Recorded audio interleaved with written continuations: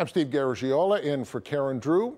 First at 4, Detroit police are looking for clues after a deadly discovery on the city's east side. A young man found shot to death on Waltham Street. It's near East State Fair. Happened at about 8:30 this morning.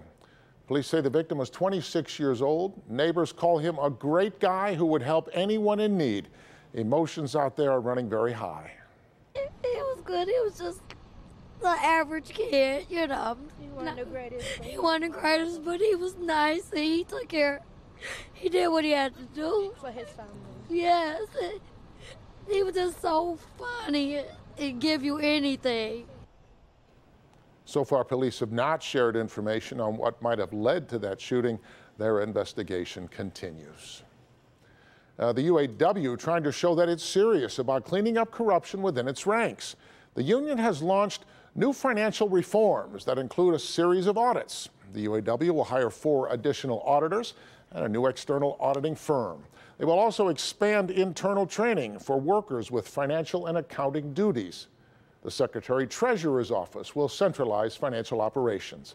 We'll have the first reaction to the changes from business editor Rod Maloney. That's coming up at 5.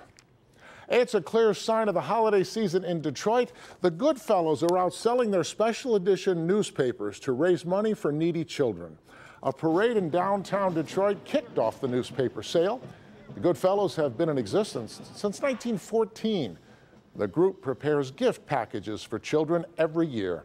It's not too late to help. You can go to clickondetroit.com and learn how you can make a direct contribution.